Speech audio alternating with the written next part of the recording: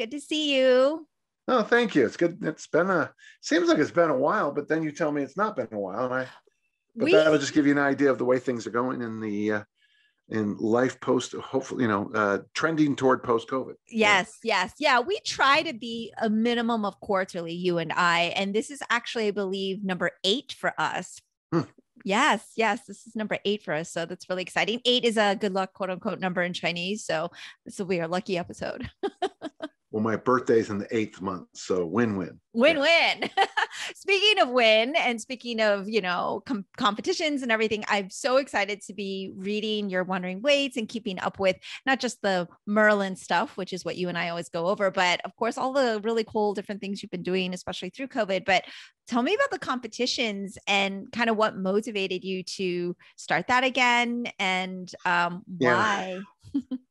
Well, I had a total hip replacement December 18th, 2000 and God, I got so cocky. I think 19. Okay. It was right before COVID hit.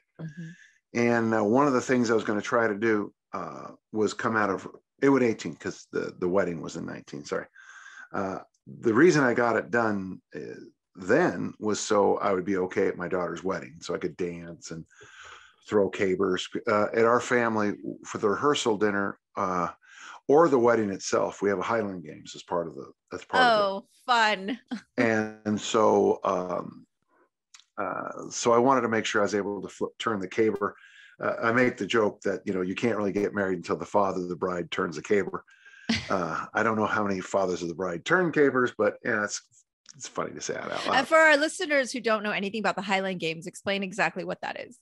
Oh, the Highland Games. Well, it used to be a lot of fun, but now I call them track meets and kilts. But I started doing in 84. You probably would recognize like the stone put from Braveheart, the Braemar, that's where your feet don't move. So the stone put's 17-pound rock. The Braemar is about a 27-pound rock. And then there's the heavy hammers, which one's 16, one's 22. And they're stiff. They don't have any wire. They're either bamboo or nowadays PVC. So 16 and 22 pound. And then there's the lightweight for distance, which is 28, and the heavyweight, which is 56. And those look more discusy. And then there's the caber, which is the big telephone pole that we flip. And then really in the games I run, there's always a farmer walk because of course, because you're Dan John. Well, no, actually, and I think it's much more traditional. Yeah. I'm not a big fan of the heights events. I think those are a little bit more recent. So I like the horizontal events and the farm walk. Okay. And so the caber, if you type in Dan John caber on YouTube, you'll see me winning the Pleasanton Games. And then if you go to my, I think in Coach Dan John on Instagram, I think it's me flipping it at my daughter's wedding. At the wedding. I love it. So at the wedding, of course, there's your version of the games. I think that's amazing. Yeah. So that's always fun. But with after that, I was thinking, oh, this feels pretty good. I'll get back in the discus throwing. And last weekend, the weekend before, I guess, I went down to Tempe to Arete Throws Nations 2-day camp, and I learned a ton. It was just really great instruction. Last weekend, I had an Olympic lifting meet, and I did really well, and we'll talk about that more. And then this, in fact, it is tomorrow. Tomorrow, I fly out to New York for a kettlebell certification. So, shot discus, Olympic lift, kettlebells, 3 weekends. The number of people on the planet Earth who could probably pull that off is less than you think. For sure. I am not one of them. But one of the things I love from your newsletter is just sign up, send the check, show up, stick to the plan, adjust and repeat. And I just love the simplicity of that, but how hard that is for people. Well, and that's, it's weird. I like how you said that because that's exactly what I do. Probably this afternoon, I'm going to go online. And in fact, I already have the tabs open. I just didn't, as you saw, I was gentle listener when we first started today. I just opened the thing to make sure I was on. Mimi caught me going through about Larry Draper, my great publisher, sent me out a whole box of books, historical weightlifting books. So all of a sudden she popped on, and I was in the middle of opening up all these wonderful books and stuff. So it is just, I was gonna, and Mimi will tell you, there was a few minutes of confusion as I was looking at all these books I can't wait to read. And then there's Mimi, and then there's signing up for a weightlifting meet in November. So yeah, that's what I do. About the second I find out there's something I want to go to, I go online, I click the buttons, I put my credit card information in, I book the hotel room for this meet in Reno. Probably just as easy for me to drive to versus fly. Reno's not a good place to fly to from where I'm at. It's just not. I mean, it's just not a good location. And, I'll hop in the car November 3rd or 4th, whatever the hell it is, and drive out, spend the night or two, and then get in the car and be sore as hell driving home. And the idea is, you sign up, you send the money in, you get the hotel room, and then you make an X on a calendar when I got to start thinking about it. And for me, the best way to emotionally prepare for something is the 12-week process of preparation. I don't like this last minute stuff in anything in life. Right. I mean, there's nothing, I mean, things happen sometimes, you don't, things aren't always perfect. That was one of my complaints about stupid people during the beginning of COVID. The stupid people were allowed to have opinions. And it's like, well, like that one idiot, the White House woman who said, well, we should have had known what was coming. This is COVID-19. There's already been 18 of them. Like, okay. It's 19 because it's 2019. Well, why, if these scientists are so smart, why don't they know this? Well, they didn't know anything. They were doing their best to just keep you alive, you idiot.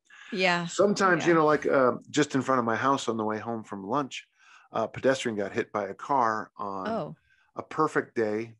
I mean, absolutely perfect day. I pulled over and I knew the Murray policeman. And we talked just for a second about just how stupid people can be on a perfect 90-degree day here in Utah with miles of visibility. Someone tried to speed through a red light and took out a pedestrian. Right. And and for me, I don't want to speed through red lights because I want to show up early. Exactly. If it takes me 20 minutes to get somewhere, I give it a half an hour. So I don't speed through and hit a pedestrian. Yes. Yeah. Well, that's awfully responsible of you, Dan. Yeah, what am I thinking? Yeah. What are you thinking? Oh, sorry about that. I know off air. It was actually a lot of fun catching you in your not ready for the podcast moment, because I got to see a little day in the life behind the scenes. It was actually kind of fun to be able to talk to you off air and see all of your books and everything and catch up with you. And we were talking, and it's been such a crazy time. And you and I have spoken throughout this pandemic, and every time we speak, there's a new thing. Off air, we were saying, and the new thing that happens to have come up is of course, all the elderly in the Asian American community being attacked over the last year. And attacked. Yes. Yeah. And it's just been insane. Right. And you asked what I was up to. And I said, well, I'm trying to help with the Asian American history here. And Florida's kind of crazy. And we were kind of going on something that I think would be great for listeners to get your coping mechanisms, because we've all in some way had to grieve a loss of something, whether we did lose someone through COVID, which, unfortunately all of us maybe have, or at least know somebody who has. There's been loss of jobs. There's been loss of opportunity. Like you mentioned, there's been just a lot of loss. And I think we forget that we are allowed to grieve and that we need to in order to kind of move forward. And what would you give in terms of coping mechanisms or your advice on dealing with grief and loss? Because I know this is something that you're, very good at helping others. I'm actually certified. Exactly. The first thing I would always tell people, and it's a very strange thing. Elizabeth Kubler-Ross work became very popular and famous. In fact, in All That Jazz, the movie directed by Bob Fosse, I wouldn't say they make fun of it, but a lot of people, that's when the comedian went through it piece after piece, and the main character was dying and going through But that is not what most people do when they go through any kind of grief. In fact, the best way I've ever heard it described as grief is like a roller coaster. There's going to be ups and downs, and there's really no way when it comes to grieving that you're going to be able to say, okay, I'm going to grieve, Saturday. Well, when I was first going through these grief therapy classes, one of the things that just broke my heart, but the woman who had taught the course, she lost a child to SIDS. I don't know what SIDS death is. Say it's 6 months. Well, and her husband were able to make their marriage work after that, which is, by the way, can be a really difficult thing. And she became involved in grief therapy when she was driving her car one day and she saw a school bus, and she started sobbing uncontrollably and couldn't stop sobbing. Her husband came home from work. They both worked, but they just took a time out. Well, it turned out that this would have been the fall that their child would have started school. Mm. Nowhere in her conscious brain did she do the math, but her whole conscious brain had done the math, obviously. Yeah. And so sometimes when it comes to coping with grief, is you just have to accept the fact that there's no rhyme and reason to how your heart is going to feel one day. As I've mentioned before, and many things, I have issues with concussions. I took a discus in the head when I was in college, and I lost about 6 months. I have a period where I don't really remember anything. I have some sparks of memory, but I don't really have clear memories at all. Mm-hmm. And because of that, one of the things about massive concussions, very big concussions, is that you tend to get, I call them the dark nights of the soul. By the way, by labeling it the dark night of the soul versus seasonal affective disorder or depression of, occasional depression, by calling it a formal name, it is the dark night of the soul, actually helps me. But what helps me the most is this. I feel it coming on. I can feel this depression coming on. I know it's coming. And then I say, that's not you, Danny. This is the dark night of the soul. It was caused by getting hit in the head with a discus, from multiple collisions in American football, and from just, odds and ends playing sports. By labeling it this, I breathe out and I don't have the impact. Sometimes when you're doing something like, for example, if you lost your job, a loved one or something like that, and all of a sudden you walk into the kitchen and you forgot what the hell you went into the kitchen for. Don't say I'm losing my mind. Just say, I've had a rough year and a half. And it's funny, giving yourself that permission. And in this case, we'll say grieve. Okay. We'll say giving yourself permission to grieve, giving yourself permission not to be perfect. I guess that's it right there. Like many people, I'm going through my own issues.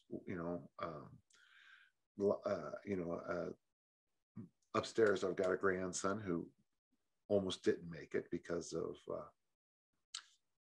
an issue, but he's doing fine now, and he's growing every single inch.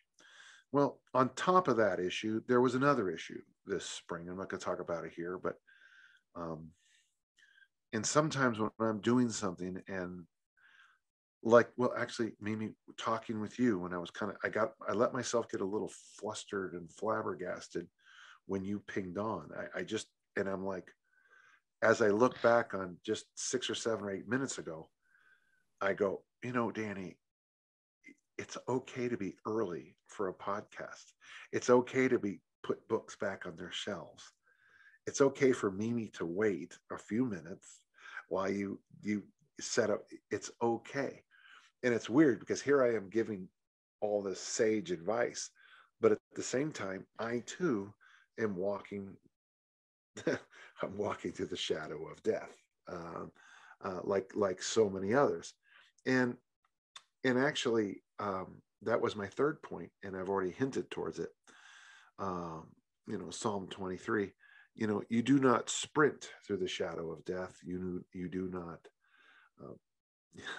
you do not rollerblade through it. You do not, jet ski through it. You walk. And one of the things that has helped me most in my grief therapy, I don't want to get too specific about religion or sacred scripture or anything, but in Luke 24, it's a 7-mile walk. In the Psalm, you walk through the valley of death. And one of the things I found very reassuring and comforting when I do any kind of grief work or any kind of work where, if you're dealing with a parent with Alzheimer's or something like that, it's the idea that any of life's challenges, let's go for a walk, or let's go get a cup of coffee. Let's have a glass of wine. It's not here are the 7 things you need to know. Mm-hmm. No, let's just sit down. If you ever join an anonymous program of any kind, especially if it's for a spouse or a child, like one of the things that when you first go to any kind of program, you want the other participants to give you a checklist. Here are the 5 things to do to stop your son from doing heroin. Here are the 6 things to do to get your spouse off of whatever. Mm-hmm. And the first lesson you learn is you can't do anything. But the rest of us here are with you tonight. Here's my phone number, and I'll be with you. You're going through the grief. You lost your father, your mother, your child. I can't cure it. I can't. Mm-hmm. I didn't cause it. I can't control it. I can't cure it. But I can be here for you. And that to me is, I just summarized a lot of grief therapy courses, but that to me is the best. Mm-hmm. Is just be there. Yeah. Well, thank you for that. And it is kind of interesting what you were saying in the beginning, how you just don't know what's going to trigger you as well. And it's to remind ourselves that, it is okay just because this happened 6 months ago or a year ago. It's not like things you say you should be over this by now, or this shouldn't affect you anymore, because that's just not the way it works. Right. It's I mean, if it were that methodical, it would be a lot different, but can I swear on your podcast? Of course. So my brother Ray went to Vietnam with that group called the 2nd Expeditionary Brigade. That was that group of Marines that went over, and their orders said for the duration. Well, these guys were totally overwhelmed by enemy forces. They didn't have the support. And my brother's group got really decimated. So when he came home early in the Vietnam War, it's before all the anti-war stuff came out, I wouldn't say he was fine, but later he would talk about things like post-traumatic stress, as he would call them, these guys fucking pussies, And then 2 weeks before my father died, he lost his house in the Oakland fires, the famous Oakland fires. Oh. And when Ray visited his house, you could see he wasn't there. Mm-hmm. And he later said that all I had done with my memories of Vietnam is I just shuffled them off. Mm-hmm. And what happened when he saw his home completely, the only thing that survives, by the way, is coffee mugs. Coffee mugs survive. Because nothing else survived. There was a shell of a motorcycle. There was a shell of cars. Everything else was gone. But the reason I bring up this is because even if you don't think you're going to grieve or have issues, you do. And this is a basic part of grief therapy. Very often you'll go to a funeral and you'll see somebody who looks just like they're not even affected by it. That's the person I worry about the most. Mm-hmm. The person who throws themselves on the coffin and sobs miserably and makes a public display probably is going to be okay. it's the person that just keeps checking the boxes and, that kind of thing. In my own case, losing my brother 2 years ago, again, fires haunt my family, in case you wonder. So my brother lived in paradise. And of course, if you watch the movie, Gentle Listener, Rebuilding Paradise, it's on National Geographic, and it's on Delta, by the way. The funeral at the end is my brother Phil, which is, so it's been 2 years, and and what makes me grieve the loss of my brother Phil comes and goes. It waves in and waves out, and it's interesting because the people at his funeral who were the most over the top are fine. Mm-hmm. You will grieve. And the truth is, gentle listener, and this isn't good news, there is a grief process when you graduate from high school. There's a real grief process when your athletic career comes to an end, either with injury or with reality. And when your kids, every parent I know can't wait for the kids to get the hell out of the house. And then the day they're gone, you're like, no. Yeah, you might take their room and refurbish it into an office, but I guarantee you'll never use that office. Mm. Mm-hmm. So yeah, grief is a tough one. And for those of us, and all of us had some share of grief. There's all my local neighbors who have kids who graduate from high school in the last 2 years. There was no prom, there was no football season, there was no graduation. No graduation. Yeah. And, everybody's mad at the principal at the school because we had this kind of graduation, not that kind. And it's like, what else can we do?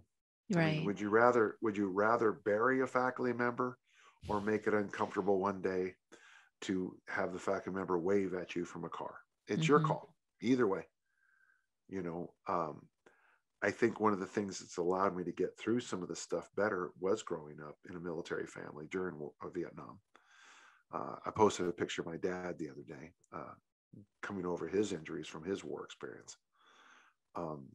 So one of the things you get used to, one of the things I learned to, a coping mechanism I learned as a child is, things can go bad real fast. So enjoy your Cheerios and toast for breakfast. Mm-hmm. Enjoy these times together playing we used to call it penny ante poker. Enjoy playing Yahtzee with each other. Because this may not last. Right. Yeah, I think people are finally coming to that realization too. The time that we had even as you said earlier, hopefully going into post-COVID time, it's still not really going to be exactly the same. There are things that will not ever be the same, and we are forever changed as well. And I think it's been difficult for a lot of people, and we're lucky here. Where I'm at the school, we have this connectivity. We've had something that has grounded us and has kept us together and has kept us working towards something and like refocusing. But it's definitely, we've seen, the effects from all ages, and it's affected everybody, and it continues to and will. But I think those are all really great things. One of the things I'm hoping becomes just normal is working from home. It's interesting, businesses that are insisting on everyone coming back to work, according to my daughters anyway, it's all the boomer places, the places. And by the way, I'm about as young as you can be a boomer. So we're not going to be around much longer. And thank God for it. The greatest generation in the history of America led to the most spoiled brat, and I'm part of it, generation America. Every time a poll comes out, my generation is the one that forgot. So what my generation did is the generation before us put all the ladders down to make it easier for us to climb up. Mm-hmm. My generation pulled all the ladders back up. And this is part of it. Yeah, well, it is. I mean, what a horrible group. They're the only demographic against Juneteenth as a holiday. Yes, my people, the boomers. Why? Wait a second. Why should we? What do we need that for? Yeah, God, we see. I hear you. I am in Florida where there is Yeah. a large population that have their own way of thinking that I vehemently disagree with. But this is why it's important for each generation after to be able to get educated and speak out and make changes and fight for what they believe in, because if we're not doing it, there's just so much looming. And like you said, hopefully things change, and in terms of with each generation comes new thinking and improvements, because that's kind of how science works, right? We go, oh, Yeah. this is the new information, so here's what we do. I know in exercise you do that all the time. You're like, well, this is outdated information. We're not going to do it just because it's always been done this way. We're going to do it because now it's better, it's more efficient, there's less injuries, there's, you know, it's You're very wise. Yes, exactly. Yeah. so Well, this was a little depressing, a little bit depressing, but the nice thing is I was as honest as candid as I could ever be.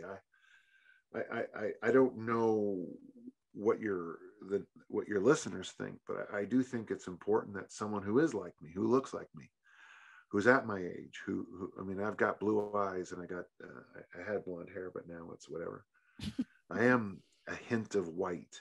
Now I'm Irish, I'm not, some of those others, but I think it's really important for people who are my age and the hue of my skin. And I sometimes feel like I am one of the few people who figured out that, yeah, things were a hell of a lot easier for me. Let's just ignore the skin color one, because that seems to piss off more people. But the fact that I was male, when I graduated from high school and junior college, there were male athletic scholarships. There were some female ones, but they weren't as easy. Now, truth be told, now it's all flipped, and it's good. But I had more opportunities in life than my sister did, simply because of my gender. Yeah. I have to be able to say, and if I don't, I have no intellectual integrity, and I should slap myself. I have had more opportunities because of the color of my skin and because of my gender. And that is a true fact. And it upsets people. I lose followers because I'll say things like that. I did a thing on Black Lives Matter a year ago. And I kept some of the comments because the people look so stupid. But the ones that had F-bombs in them and stuff like that, I took out. People who don't think that there's an advantage to being a white male in my lifetime, you're stupid. Now, whether this continues to be my grandson Leo is going to call me one day and say, you don't know what it's like now. I'll just slap him across the face and shut up. He's going to be 6'8". He's going to be 6'8", fast twitch monster with a great education. Shut up. Well, thank you for that. Actually, it is appreciated by especially someone like me, right? A member of the BIPOC community, Asian female. And you're Asian? Yeah. Well, you should have said so. I had no idea. and it's hard to have these conversations sometimes because people don't want to hear things. But I think a lot of times the ones that are doing the comments and the F-bombs on your thing and unfollowing you, and I've tried to tell myself this anyway, so I don't lose hope for humanity, that it's just so much of their insecurity and them not being able to cope with their feelings and blaming other people than their true hate for others. But it's been a challenge for sure, especially seeing like my community specifically being attacked and the elderly being attacked. Like that has been very, very like, it was crazy for me. So Larisse sent me out the 2 of Tommy Kono's books. And Tommy Kono has been my hero since I first started lifting weights. He was in an internment camp and he was suffering from asthma, and he turned to weightlifting, and he became a multi-gold medalist at the Olympics, Mr. Universe, the West German coach, the Mexican national coach. And we just never, only now after his death are people coming to grips with the fact that Tommy Kono should be in that pantheon of American sports heroes. If you were to have a list of the top 10 American sports heroes of all time, Tommy Kono is on that list. But he's not. Why isn't he on that list? Now, he did not play a professional sport, and I get that. But I mean, Muhammad Ali, Cassius Clay won a gold medal and was a world champion. Yeah, and Tommy did that 3 times and 5 times. Mm-hmm. And it's true. But here's the thing, and both of them, well, that would make it a very cool list. Who who's whose sports qualifications are better than Tommy Kono? If you tell me Tiger Woods, I'll say, well, yeah, Jack Nicholson had more. If you tell me Michael Jordan, I'll say Bill Russell had more. Yeah, about the only person I could say better than Tommy would be Bill Russell, because of those 14 NBA championships. Oh, wow. But even then, the Olympics only happen 4 years, not every This is year. true. They don't have the same opportunity to have the numbers in. Yeah. But it's interesting because it's nice. The Sacramento public radio station, and I had it on my Wandering Weights. Mm-hmm. I've been posting those. If you want to go back an issue or two and share those Tommy Kono yes, I videos, will. that might be worth your time. But here I am, little Irish Catholic boy, Danny John, saying that, Tommy Kono is the person we should be talking first and foremost with. I don't want to pat myself on the back, but it is nice that Tommy is finally getting his due. And guys like me have been wondering, why hasn't he been getting his due since, I don't know, 1964. Well, kudos to you for that. Yeah. And now, of course, I can't talk to you without talking about Sword in the Stone, but I emailed you and said, I kind of shed a little tear when I read your final, Wandering Weights, where you're like, well, then there you go, the Sword in the Stone. And you've been sharing passages for such a long time, which is actually 4 years, what started me to reach out to you about this and go on this journey with you myself. So luckily we're still on the journey, but yeah, I can't believe that you came. So let's do this. Something I do have to say, I am disappointed with the last 6 months of my work. So one of my thoughts is to go back and redo the last few chapters. I wouldn't say I was tired. I had a lot going on.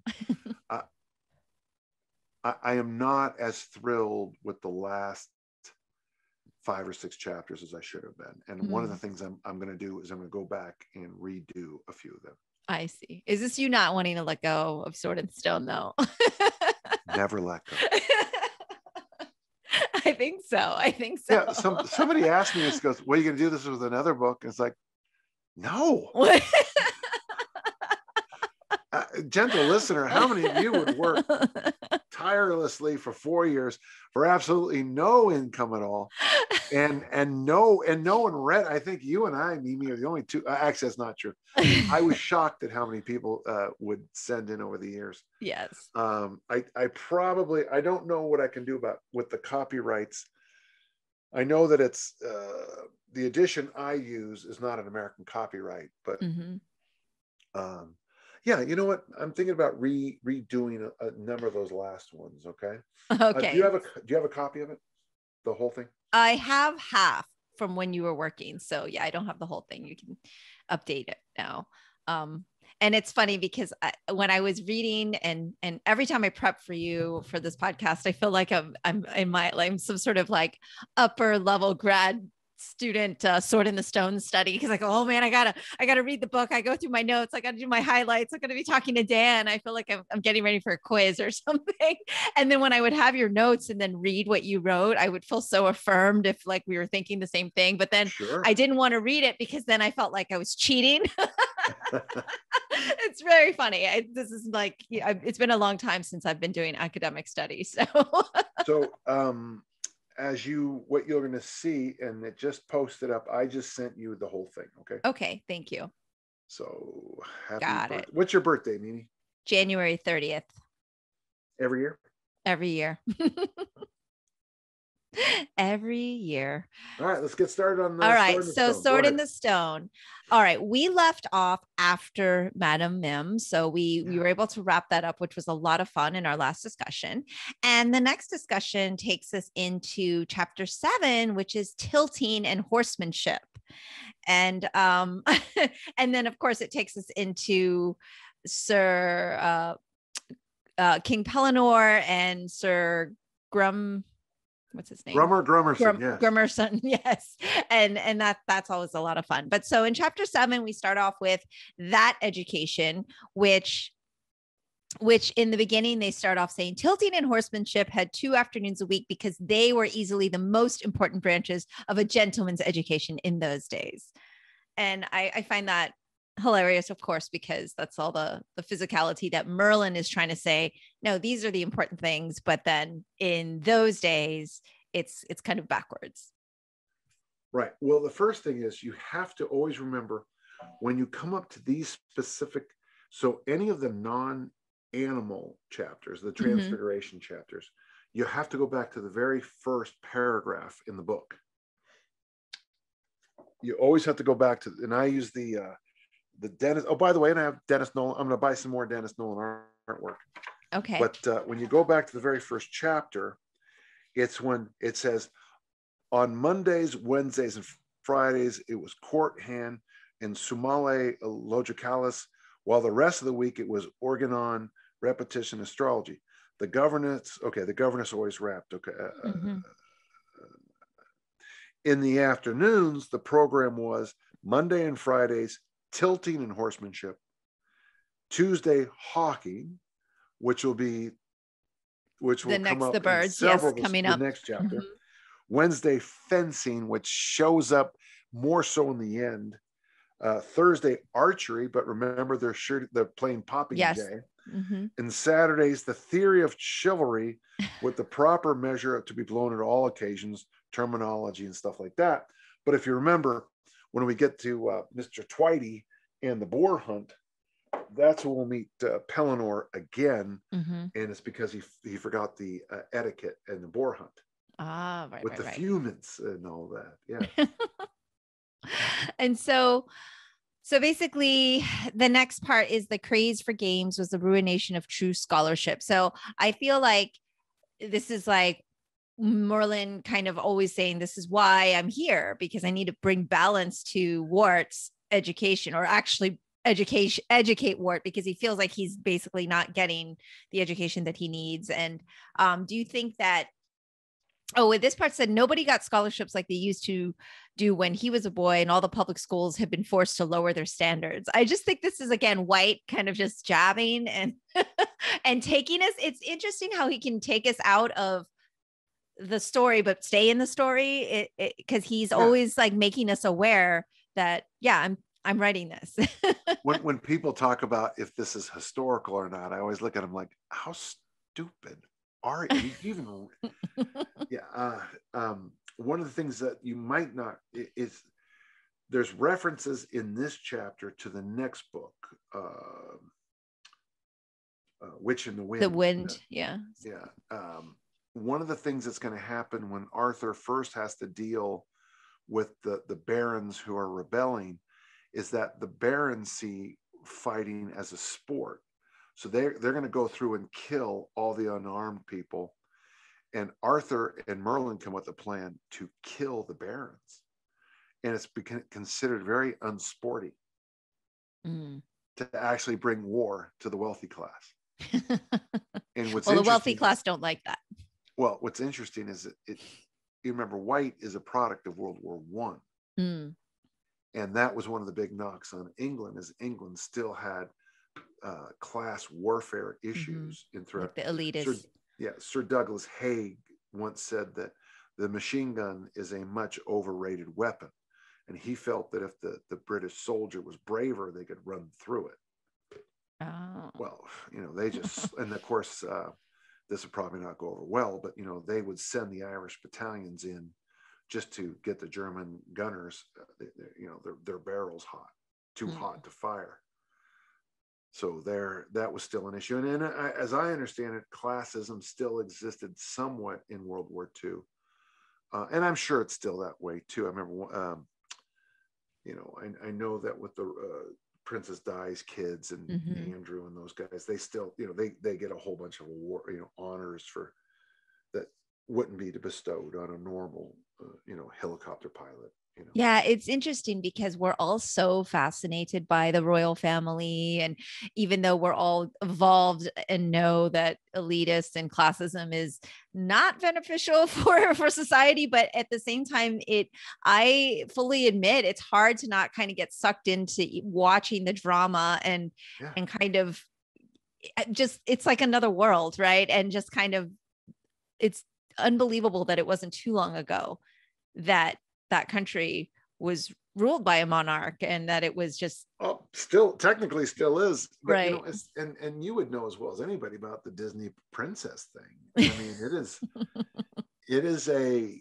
and the thing is, you have to kind of sit back and go. I have no issues with little girls doing that. I the same way I have no issues. When I was young, we were the Three Musketeers, and we beat the hell out of each other with anything that protrude. Could be my favorite one was that cardboard roll. Yes, from the gift Christmas wrap. gift wrapping. Absolutely. We I use that as well. we would just beat the living hell out of each other with that, you know. We had these long, you could rip them up. They were Easter lily things. We just beat each other senseless with those things. I got no issues with that, but I guess it becomes an issue for me, you know, when you see someone who, you know, they still are doing that, you know. I don't have any issues with that. Do whatever you want, folks. I don't care anymore.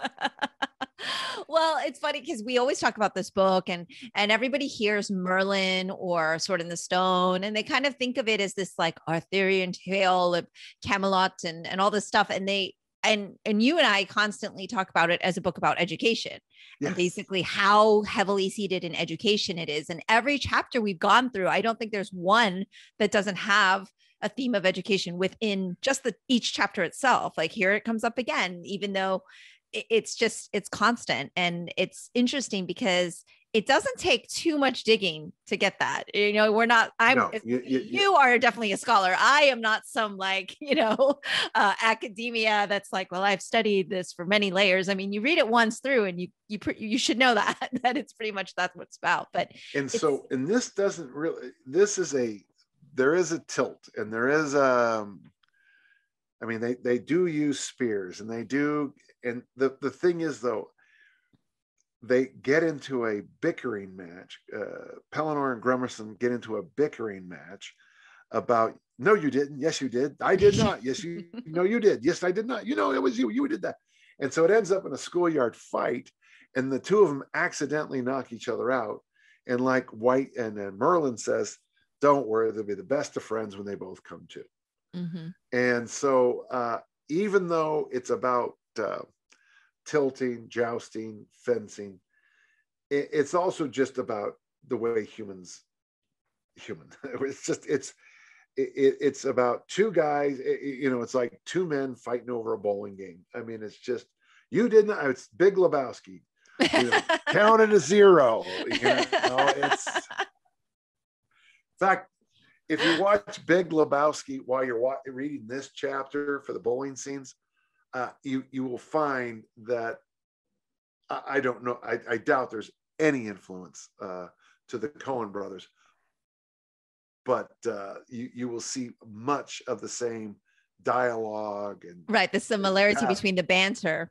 I never would have pointed that out. I never would have made that connection. It's been a long time since I've seen that film, but I've been rereading this book for a while now, and it gets more visual. And unfortunately, I still have imagery, of course, from the Disney film in my head because that was one of my first exposures. And so it's hard for me not to see those characters when it comes to bantering. Like I want to kind of come up and have like a different imagery, like that's something I wanted to talk to you about as well. Like if there are films that you've liked that have done Sword on the Stone takes or TV shows, and because there's been so many, and I have to admit I gravitate towards all of them because I love the theme so much. I only think there's really one good Arthur movie, and that's the truth. People ask me if I watch like Merlin. It's a sci-fi show. Yes. There was an earlier one. I loved it. I think it was Sam Grant, the guy from Jurassic Park, was Merlin in another series. Okay. And, Camelot is terrible. The movie is terrible. instead of going, they used Richard Harris instead of Richard Burton. That was a mistake. God only knows. I don't even remember who the Julie. So instead of Robert Goulet, Julie Andrews, and Richard Burton, the French guy who sings "If Ever I Would Leave You," it's terrible. It's just, it's not as bad as Peter O'Toole's Man of La Mancha, but which is a high standard for bad singing. The only movie I've ever liked Arthurian is Excalibur. Okay. Yeah. Patrick Stewart is the father of Guinevere, and he is magnificent. They used the movie from Carl Orff's. Come on now.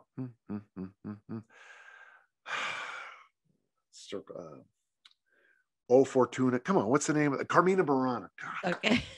Carmina Burana, his great operatic, whatever it is. Opera. Yeah. Yeah.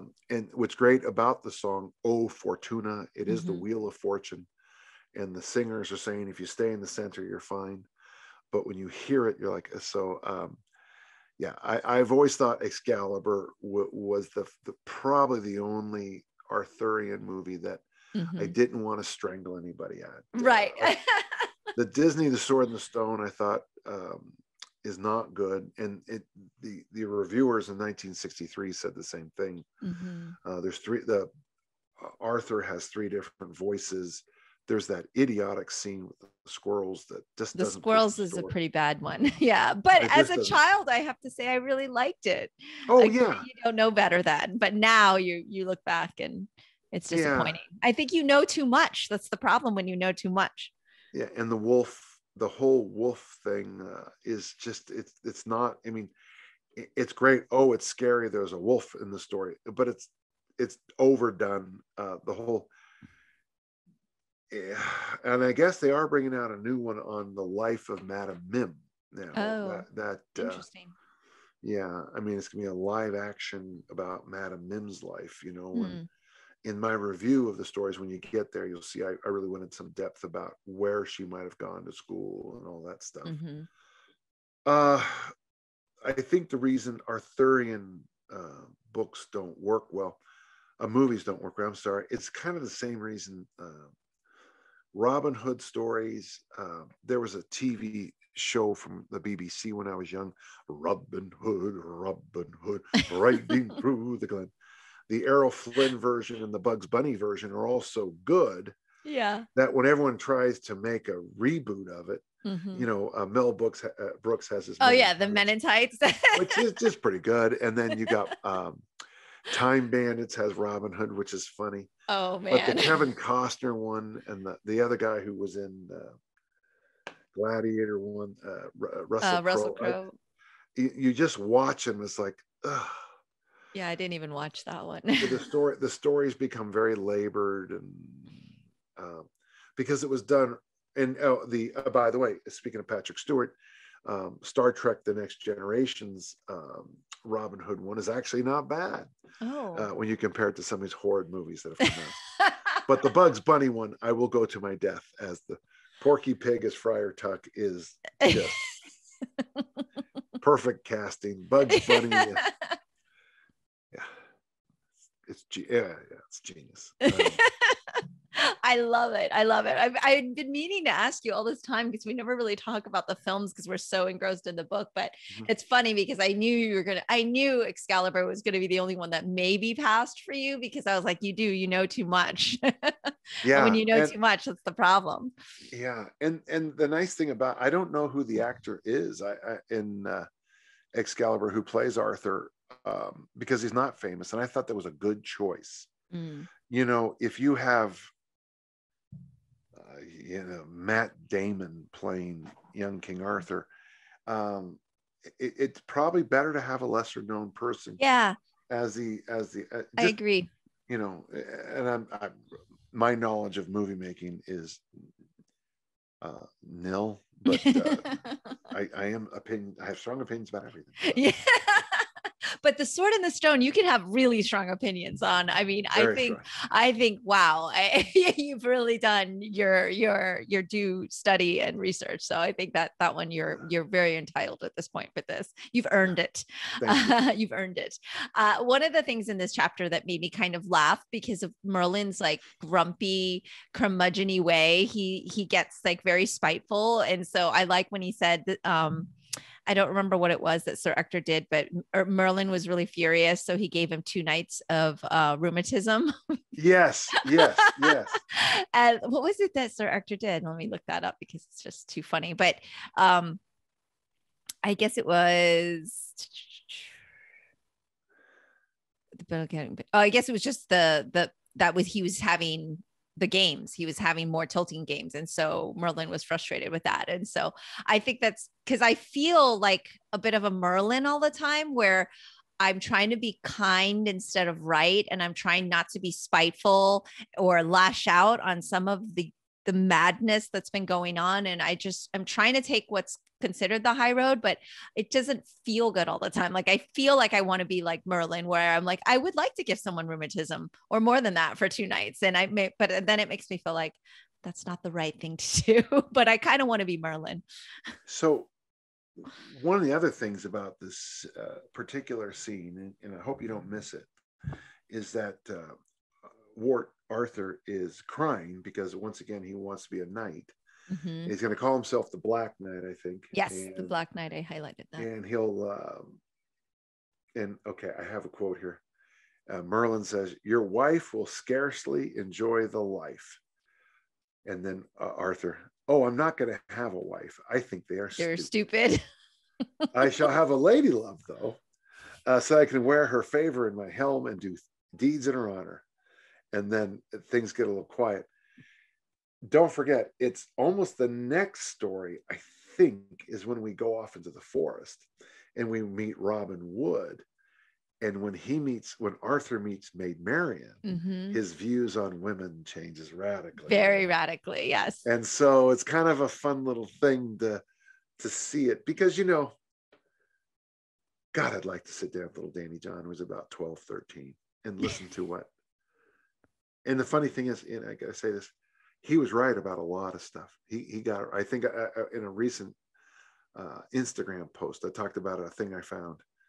When he was 14, he wrote in his journal, which is right behind me, mm-hmm. that when he's my age, 50 years from now, he would like to do squat snatches and presses, overhead presses, to keep himself young and healthy. Oh. And so I did a little Instagram on it because he's exactly right. Squat snatches and clean and press keep me young and healthy. Absolutely. And little shit got it right. 1971, he got it right. I love it. We have to celebrate those wins. Yeah. And I'll look at my journal sometime and there'll be little hints about the future and worries about mm-hmm. things. And, I have a famous thing about, will I ever get married? Because, I'm not dating anybody. In fact, it even came up today at, breakfast. Do you mind me just talking? No, I love it. We keep going. And Erica and Mike and I were at breakfast after our workout. It was just the 3 of us today, very, very small session. And Erica talked about having, a perm and bangs in her prom picture and this beautiful dress. And Mike went to Olympus's prom and Skyline's prom. And then they both looked at me and they said, "What about prom?" And I said, "I didn't go to prom." And then we just left it dry. Well, the reason I didn't go to prom was we were poor and I couldn't afford it. I had no money. And so I made this little decision that maybe I won't go to prom now, but one day, and today's that day, I'm going to have, I'm going to have money and I'll be able to send my kids to prom. And, I was able to pay for, so my kids went to Catholic schools because I live here in Utah. So I picked up all their education, including their master's degrees. Wow. Because and they never, and I maybe spoiled them a little bit, but it's funny to think about when you read this section here on Arthur. Oh my God, I honestly, I am making this whole thing a little bit too personal, but that's the sign to me of a great book. Is I just reread that section right there, on him getting a wife, and he knows he's not going to have his goals. By the way, he's right. He will never be a knight because he goes right from knight to king. You know, and the old Anglo-Saxon spellings are coming back in my head as I explain this all to you. But it's interesting that it would be well worth your time, you parents, if you have a 12 or 13-year-old, to sit down with a tape recorder and a video and talk about their future and video it. And then, you know, and then every 20 years, you know, this is what you thought at 13. And you were right about all this, and you were wrong about this, but not by much. In the same way, I think you should sit down. My sister has been sending me pictures and stories that I never knew. My mom died 41 years ago. My dad always called her Precious, and I thought that was his nickname for her. What I didn't know was that was my mom's nickname. When she played basketball in the old style, female basketball was just a different style. For St. Paul's, her brother, my Uncle Joe, would sit in the stands and say, "Pass the ball, Precious, shoot the ball, Precious."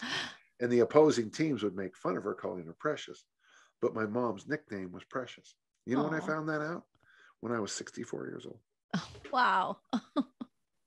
And so what happens sometimes in families is that you lose these beautiful stories. And that's why I think what you did for your father is so lovely. For our listeners who are new, Mimi did a wonderful documentary on her dad, which might, you know what you're going to do, Mimi? You're going to have your dad's documentary and Tommy Kono's one of his documentaries, and you're going to share those today. I shall. I know, because, you know, when we're talking about Asian Americans, your dad was from what part of China? Southern China, from the Shenzhen area. Okay, so from the southern China. Southern China. Southern China, and Tommy is, you know, a Japanese American. And their stories have so many parallels. And in both cases, athletics or sports of some kind is part of what makes them more American than the bulk of the people I deal with who would attack more American than any person who would attack an Asian American.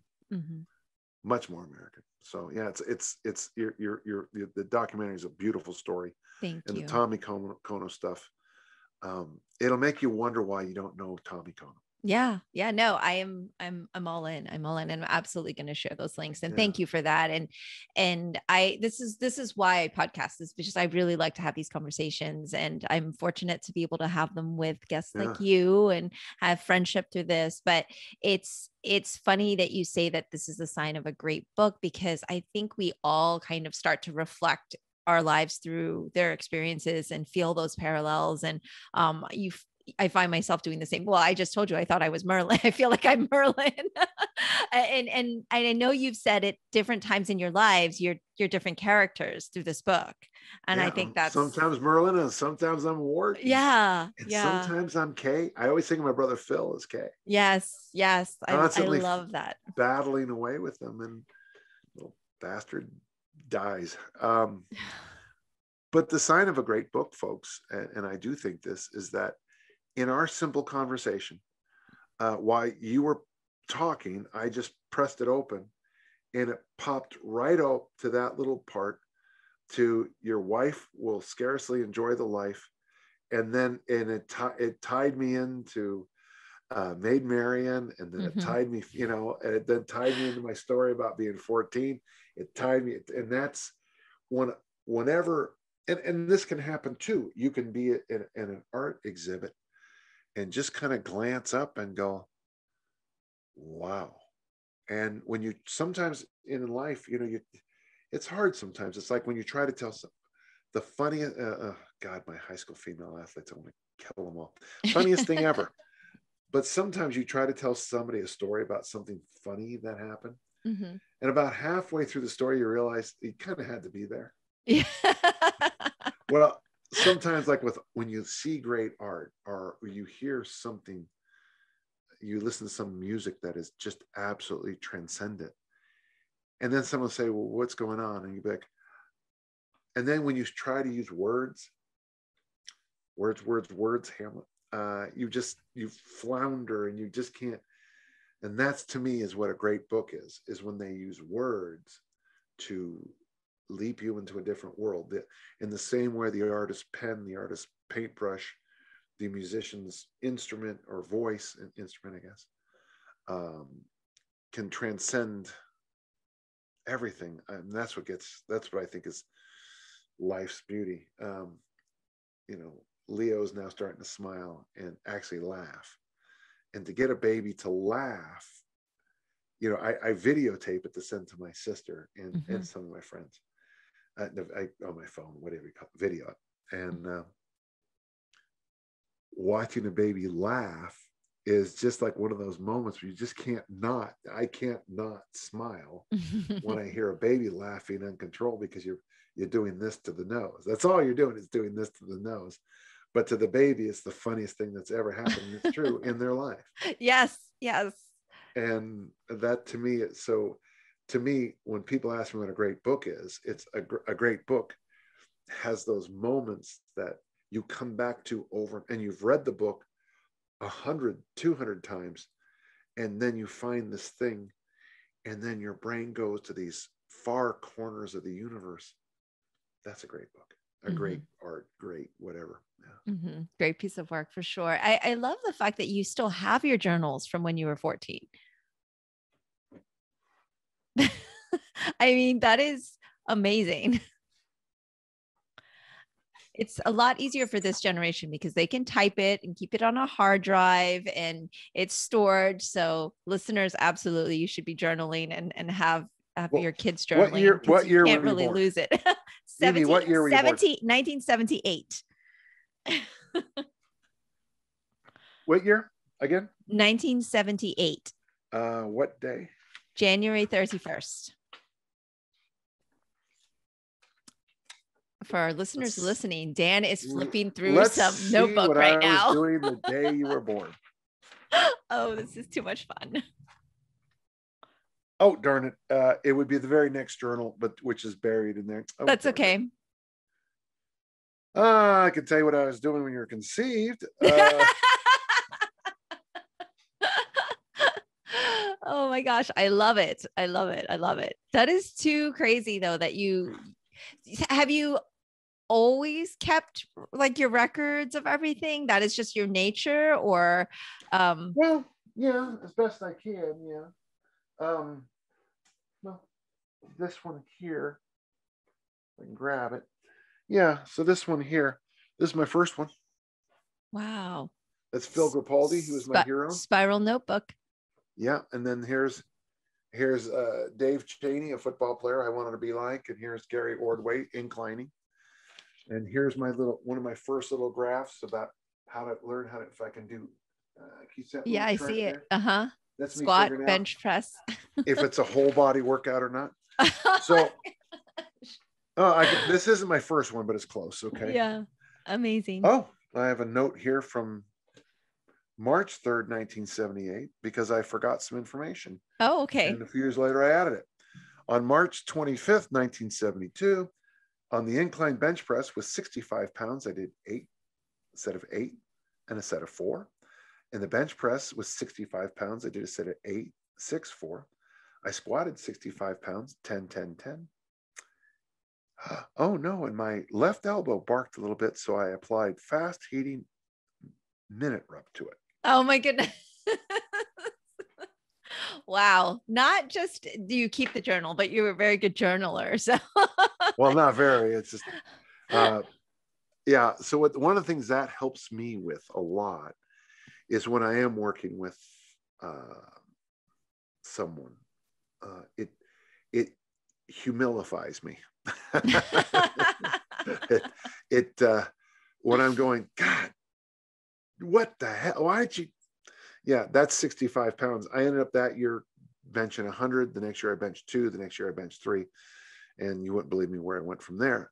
But yeah, I can go back and look at these workouts and say, yeah, I did that. Yeah, I overcame, there's a lot of issues going on in my life in 72.